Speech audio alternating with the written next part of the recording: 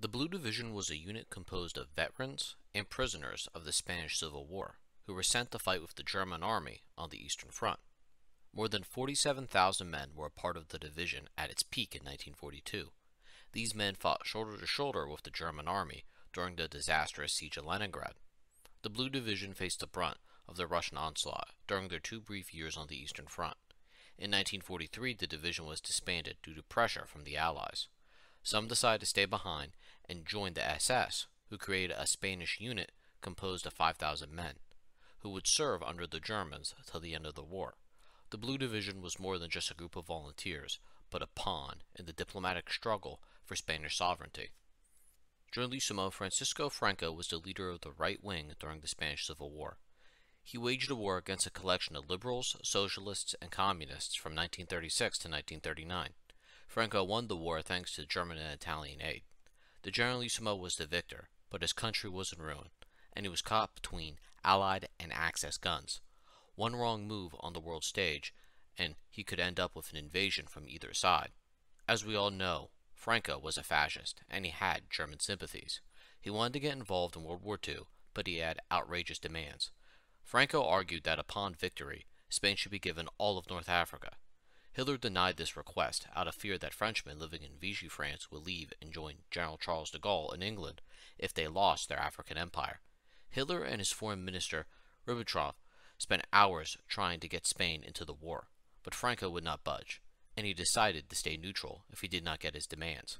In 1941, plans were drawn up by Hitler and his general staff to invade Spain and take Gibraltar from the British if Franco would not join the war in some way. In 1941, the invasion of the Soviet Union changed everything. The Generalissimo found a way to appease the Germans, along with being able to wipe the debt that he owed to them for helping him win the Civil War. Within hours of the invasion, Foreign Minister Raymond Saunier proposed the creation of the Blue Division. Saunier later stated that, "To me, the clever thing about this division is that the Germans should see us as sincere, and that, in some way, with the modest means which we have, we've taken a path of action, but not as a nation, but some Spaniards, who have the right to be pro-German and to be volunteers." Franco told Germany that he would not join the war against the Soviet Union officially, but he would send a division. This division could not officially be a part of the army, and the Phalangists, the ruling party in Spain, wanted to have direct control of the unit. The army fought against this due to a portion of the division was made up of companies within the Spanish army that were pressed into service. The Phalangists were rivals to the military because the military had taken a leadership role during the Civil War. Franco intervened and sided with the military. He picked a general that was both a Phalangist, but not in the party, and a military man. His name was Augustin Grandet. Grandet was born on January 27, 1896. He spent most of his life in the military and attended several military academies throughout Spain. As a teenager, he was sent to Morocco. Grandet took part in the Battle of Algeciras in 1925, and during the Spanish Civil War, he served under Franco as a general of the Army of North Africa. He led the famed Spanish Legion in the Battle of Malguia, working with Italian troops and the German Navy in taking the city. Grandes was one of Spain's most experienced soldiers, and he was familiar with the German military command structure. Around 18,000 men joined the division, most of them being veterans of the Spanish Civil War. The Germans sent the Spaniards to Bavaria for training. In Germany, the Blue Division received a crash course in army command structure and were equipped with German weaponry. They wore the same uniforms as the Germans, and the only thing distinguishable about the Blue Division was a patch on their shoulder. Upon finishing their training, they were given the designation of the 250th Infantry Division and were sent to join Army Group Center on the Eastern Front, and they were expected to take part in Operation Typhoon by late summer. The division left on August 20th for Russia. Due to the vast extent of Russia and the poor German logistics network, the Blue Division would have to walk for the next month straight to reach the front line. This march was no walk in the woods. The roads into the Soviet Union were plagued with mines and partisans. Destroyed tanks and trucks littered the road, and villages from Poland all the way to Moscow were burned down. The soldiers marched about 25 miles a day with little rations and few breaks. Men stepped on landmines at random, and soldiers collapsed from exhaustion. More than 3,000 soldiers were sent home after the march due to them breaking down from the strain of marching. When the division was halfway to their position, Hitler ordered the Blue Division to be sent north to Leningrad. Grandes viewed this as an insult, believing that Army Group North was a secondary front. The German High Command changed the placement of the Blue Division due to perceived notions of unprofessional behavior. Field Marshal Theodor von Bach wrote that the Spanish view grooming the horses as a bother, feeding them unnecessary. Belt and suspenders are cut from new harnesses. Gas mask containers are often used as coffee pots. Dust and driving glasses are cut from gas masks. Rifles are often sold. New bicycles are thrown away as they find tire repair too boring. The MG-34 is often assembled with the help of a hammer. Parts left over during assembly are buried. Army Group North was anything but a second front. In 1941, Hitler gave Field Marshal von Lieb two armies, the 16th and 18th, along with one panzer group. Lieb also received two large air corps to help him take the city. Lieb was able to push north and originally planned to take Leningrad outright, but Hitler instead ordered Lieb to put the city under siege and transfer his spare divisions to Army Group Center to take part in Operation Typhoon. Lieb was appalled by this news. The Field Marshal was one of the most senior members in the German army. He led troops in the Boxer Rebellion in China and fought in the trenches during World War I. Lieb was on the cusp of victory, and he was halted and forced to divert troops to the advance on Moscow. The Marshal was against starving the local population and disobeyed Hitler's orders to kill civilians fleeing the city. Lieb was allowed to take some moves of his own and advanced into the Leningrad suburb, but he had to make room for the Finnish army under Field Marshal Mannerheim. The Blue Division was forced to turn around and march north. On October 11th, the Blue Division finally reached the front line and were sent to Novgorod. After more than a month of marching, they reached the front line, right as snow started to fall. Upon reaching the battlefield, the Germans noticed that the command structure of the Blue Division was different than the Wehrmacht. There was little divide between enlisted men and officers. Orders were not given at a shout, but over breakfast or coffee. The division was more laid back than their German equivalents. Treatment of civilians was different from the Germans, who viewed the Russian people as subhuman, to put it mildly. The Spanish worked, lived, and traded with the local population. Some men in the division took Russian girlfriends, and some even got married, and had kids that they took back to Spain. When the Blue Division was moved to different parts of the front line, the local population would move with them. Russian POWs were also treated humanely, with them serving as aides to the division. Some even took up arms against the Russian onslaught and joined the division. Spanish soldiers during the afternoon took siestas and gave their rifles to POWs to keep watch while they slept. During the night, Russian POWs were lookouts. If the Red Army was doing a night raid, the POWs would awake the division.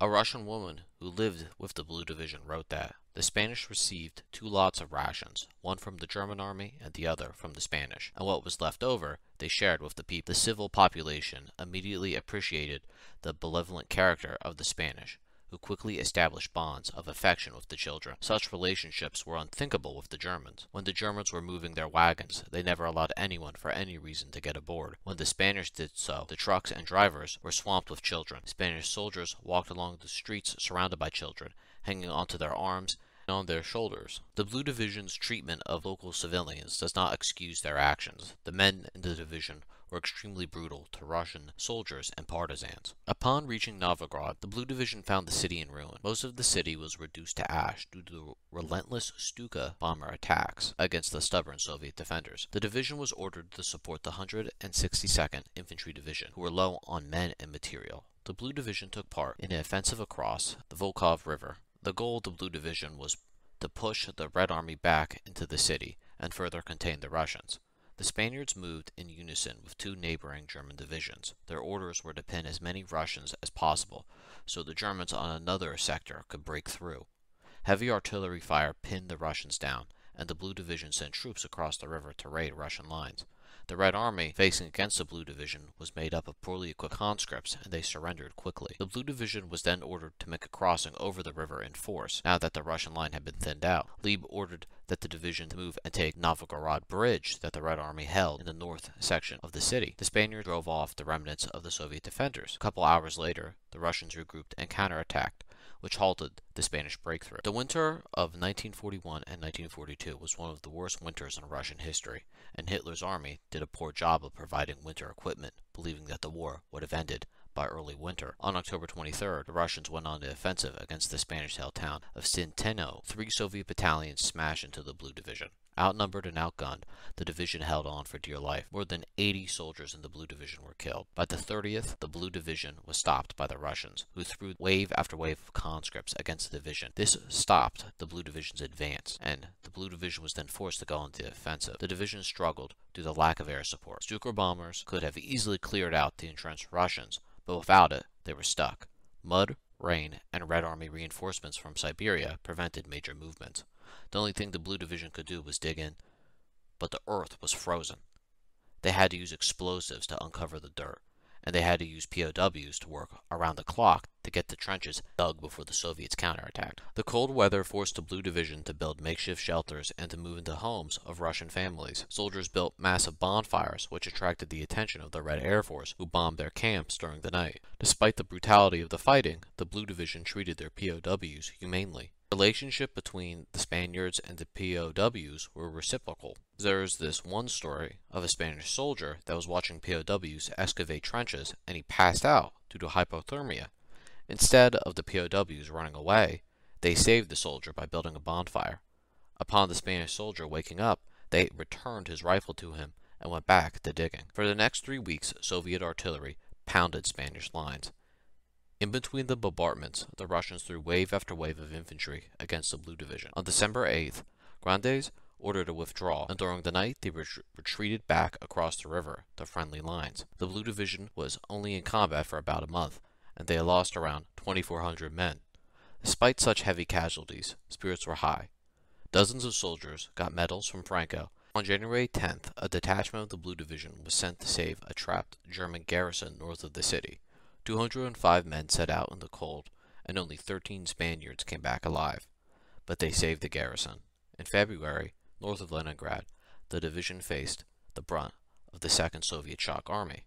The Spaniards fought in waist-deep snow and were outnumbered, but were able to encircle the Russian attackers.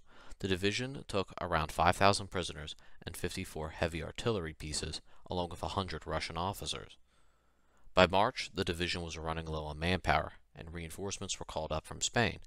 Portions of the regular Spanish army were again transferred to the Blue Division. Men over 30 with a family were sent home and rotated out the division. General Grande was recalled and brought back to Spain, but not to be punished, but to be brought into Franco's inner circle. General Esteban A. Fontes took command of the Blue Division. In 1942, Spanish Air Force volunteers took to the skies and joined the 27th Fighter Group. They flew more than 2,300 missions and won 88 air battles against the Russians. In the summer of 1942, the Blue Division was put in a reserve role for a hypothetical storming of Leningrad that would never come. In January and February in 1943, the division took part in the defense of Lake Ladoga and fought against relentless Soviet assaults once more. The Blue Division was hit by the largest artillery bombardment of the war on the Eastern Front at that point. After the bombardment, 33,000 Soviet infantry crashed into the Blue Division's lines. The Spaniards were almost encircled and were forced to retreat to a secondary ring of trenches. The Blue Division held on barely, with men using makeshift weapons and tools to fight off the Soviet attackers. At first, the Blue Division was viewed as weak compared to the average German military division, but the German army grew to respect the Blue Division. By the spring of 1943, Franco once again had to balance himself between superpowers. The Allies had landed in North Africa and drove the Germans out of the continent. In Russia, the Soviets beat the Germans at the Battle of Moscow and encircled Army Group South at Stalingrad. Allied Lend-Lease material and equipment replaced Soviet losses, and by 1943 the Soviets were ready to go on the offensive. In July of that year, Mussolini was overthrown by his people after the Allies landed in Sicily. Allied pressure forced Franco to withdraw the Blue Division from Russia. Franco told Germany that not only had it recently become more difficult to mobilize Spanish volunteers for this unit, but that he had to expect an Allied ultimatum for the withdrawal of the Blue Division sooner or later. For this reason, he preferred to anticipate such an ultimatum and to respect for the Reich government the withdrawal of the division. By late 1943, most of the Blue Division was sent home, and the 81st and 132nd Infantry Division replaced the Spaniards at Leningrad. The most radical soldiers of the Blue Division refused to leave, and they were allowed to stay. Around 4,000 men remained in German uniform. Franco created a new unit for them and called it the Spanish Legion. The Legion would hold a small sector of the Leningrad defenses and were almost destroyed with the rest of Army Group North when the Russians broke the siege In a massive offensive, Farmer Group North in retreat, Franco disbanded the Spanish Legion, seeing the writing on the wall. About 1,000 soldiers decided to defy Franco's orders and stayed in the German army. These men would fight till the end, and some of these Spaniards would be found in the Reichstag in 1945. After the war, Grandes was made Minister of War and devoted most of his time to bring around 182 members of the Blue Division home from Soviet prisons. It took more than a decade for these men to return home due to Spain having no relations with the Soviets. Alright, well that's it. Thank you for watching. Please like and subscribe. See you in the next one.